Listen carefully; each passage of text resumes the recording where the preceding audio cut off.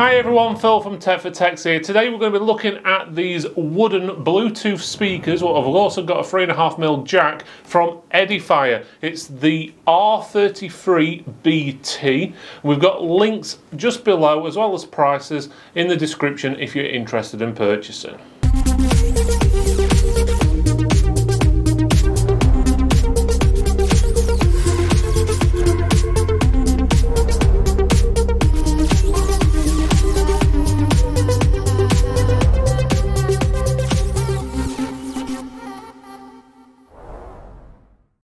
Before we go on to the main video, if you would do us a favour, click that like button, subscribe, click the bell as well. And that way you'll get notifications of new videos and live streams we do.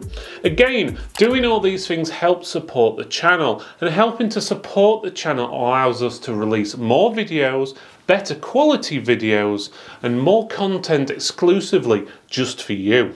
Okay, let's have a quick look at the box. So as you can see here, you can see the speakers on the white box, pretty straightforward. It says Edifier, you've got the model number which is R33BT. It says the active speakers, tells you about Bluetooth version 5. You've got your 3.5mm jack or your AUX, depending on what you want to call it. It's also 10 watts RMS. You've also got a 3.5-inch speaker in there as well, and you've also got a wooden enclosure, so they look pretty good. On the side of the box you've got a better view of one of the speakers with a black background. On the back it does give you a few more bits of information about the specifications, but mainly for different countries. The other side again shows you the top control panel with the, I'm guessing, power button and Bluetooth options like volume up and down. Then the top of the box does go a little bit more in depth with a few of the bits of information like the contents and so forth. Okay, so where do I start? Well, let's start with this big pile of plastic. Each individual item inside the box came with a piece of plastic around it. And obviously the cable cap, what goes on the end of the power cable. So this cable had a piece of plastic around it, this did, the manual even had a piece of plastic, as well as this cable over here, and each of the speakers. It's a bit unnecessary really, especially when you've got the foam or the polystyrene, what goes around the speakers anyway. I don't see what the need is for all this plastic. Yes, most of it has recycle marks on it, but that's not the problem. Is obviously these things, bits of plastic are getting basically blown out to sea and so forth from recycling plants and so on, killing fish, killing the environment, everything like that. So please, can we do something else? You can easily use some sort of tissue paper to cover these, which it can easily be dissolved. You don't need all this plastic, so I can't see the need for it, to be honest with you, especially in 2021, nearly 2022.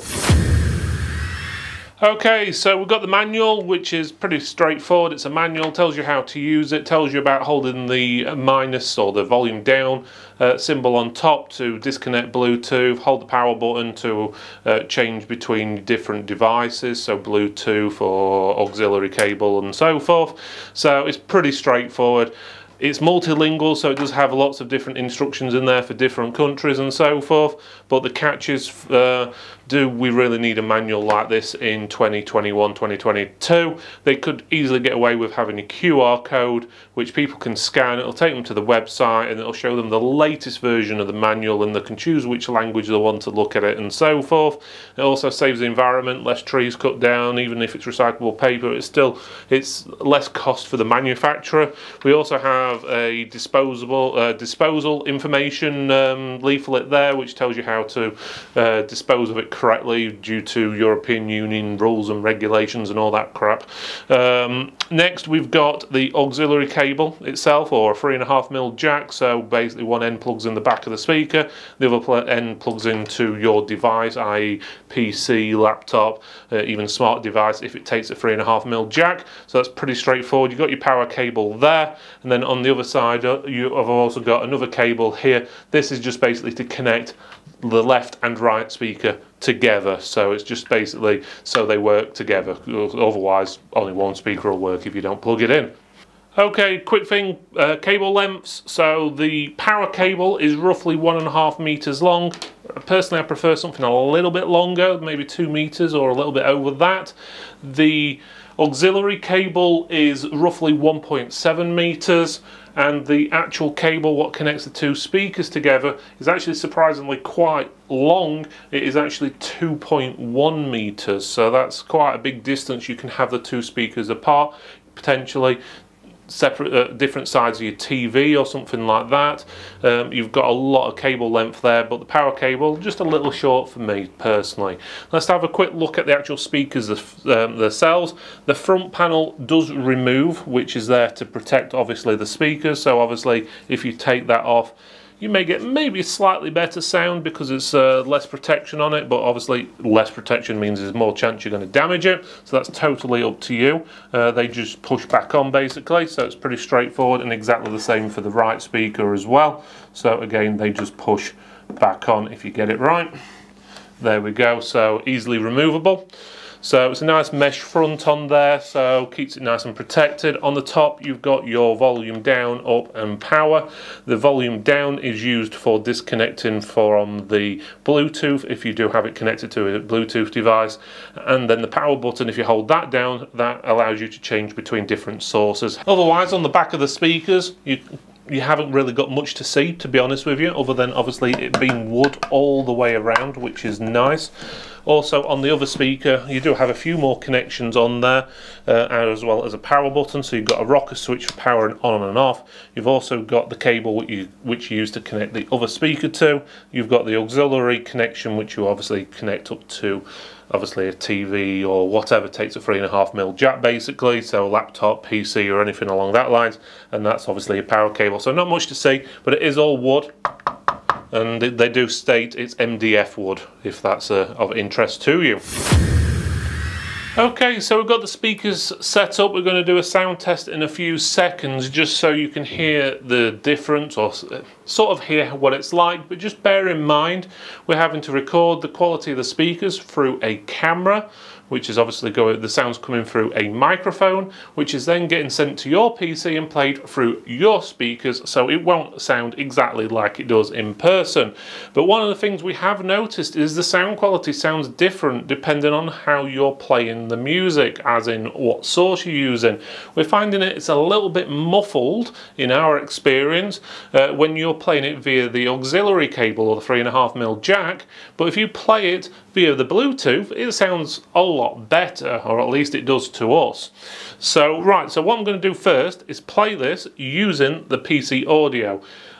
So it's working through the auxiliary cable. Bear in mind it's going to be me talking, so you can hear what I verbally sound like, and then comparing it to another one. The reason why you're having to do it with me talking or playing back is because of YouTube copyright infringement and stuff like that for music files, so we can't really play the latest tracks from Beyonce or whoever it may be, so you're going to have to deal with my voice instead. So I'm going to play this video now of me talking. Hi everyone, Phil from Tech for Techs here. Today we're going to be looking at this Alexa RGB RAM. I'm pretty sure this is their first RGB RAM product, if not their first RGB product altogether. And this is the Hades RGB DDR4 OC memory. It's got a standard speed of 3600 MHz, so as you could hear there, it sounds a little bit muffled. Now I'm turning over to Bluetooth. It takes a second to connect. See what it looks like, see what the RGB effects like, and how it performs and how stable it actually is. If you're interested in more information about purchasing this or the price, click the links in the description below and it will take you to the cheapest prices available in your area. Okay, as you could hear there, it sounds a lot clearer. The volume levels are the same, it just seems to not be as muffled sounding. So we've swapped the auxiliary cable for another one just to make sure, and we've also tried it playing it from another device just in case it was the settings on that device. But there is a noticeable difference between Bluetooth and the auxiliary cable, so it's quite hard to say how we recommend this. So if you're going to be using Bluetooth, I'd probably say yeah, it's probably worth the money, but if you're going to use it via the auxiliary cable, or at least the unit we've got, then I'd say it's not worth the money. So it's really up to you how you're going to be using this. Don't get me wrong, you may buy another unit, it might be slightly different. We've also played the music back and different tracks and stuff, taking the fronts off just in case that was causing any issues. Didn't make any difference in reality. So yeah, so via the auxiliary cable, a little bit muffled. Via Bluetooth, sounds a lot better. It's a bit of a strange one, to be honest. I've not seen that before. Thank you for watching this video, everyone. It's really appreciated you made it all the way to the end. Please make sure you subscribe, like, comment, and even click that bell so you get notifications of new videos and live streams. It does help support the channel, and supporting the channel basically means that we can release more content for you and also better quality content going forward. Thanks again for watching, and I'll see you next time.